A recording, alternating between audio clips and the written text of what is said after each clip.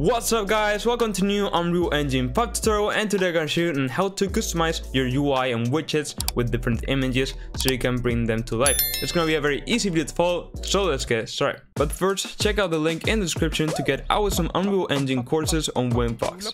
Alright, so the first thing that we want to do is go ahead and right click, go and create a new widget blueprint. Now of course, if you already have your own widget created and you want to change the images and stuff of your widget, you can do so. I'm just creating a new one to demonstrate this. So we go ahead and say use a widget, that will be _test, for example. It doesn't matter the name. Go ahead and open it up. So the first thing I drag on here is going to be a canvas panel, just so I can just place things on the area over here.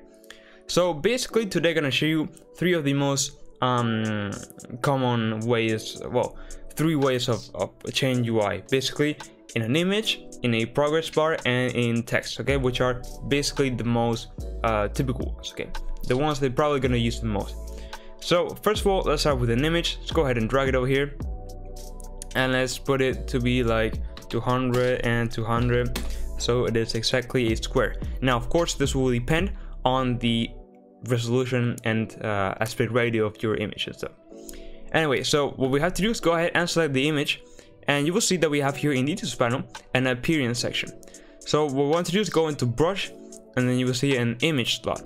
So we could go ahead and select this one and then search the the image that you want. Of course, I have already imported some images, and then you can just go ahead and select it, and you can see that now it will basically go ahead and appear on our canvas. There's different things as changing the image size and the tint, so you can customize a bit as you will like. Okay, so now let's go ahead and cover the progress bar. So if I drag in a progress bar and make it a bit bigger, okay, not like that, yeah, you will see that we can increase a bit the percentage over here, and you can see. Okay, so let's go ahead and change the background. So you will see a similar thing. In style, you will see that we have the fill image and background. In my case, I'm gonna change the background, but of course it will work for both, and you will see that we have an image slot again.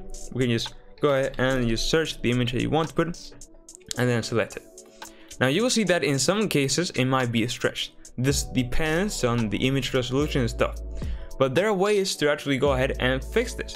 We can go into the draw as, and now there are different options. We can say border, which will actually fix it, and then there's different ones as image and rounded box.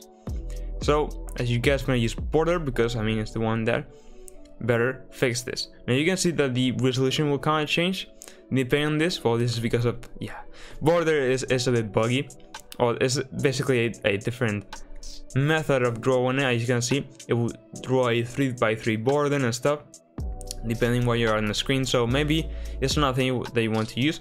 But what you want to do is basically get a like a slider, the whole width and length of your slider, basically, okay. And then lastly, I'm going to show you how to change the font of this text over here. So of course, as you know, we have the appearance again, and we can change the colors and stuff. But what we can do is also go ahead and change the size, and then the typeface. So it's going to be italic, light, regular, or bold. And then we're going to change the font family. Now in Unreal Engine you will have three automatically, which is Roboto, Android, Sans Mono.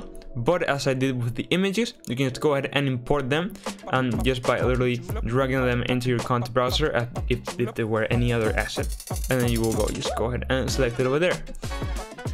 So yeah guys, that's it. If you found this tutorial useful, I would really appreciate if you could like the video and subscribe to my channel. I have lots of Unreal Engine 5 tutorials, so if you want to check it out, go ahead.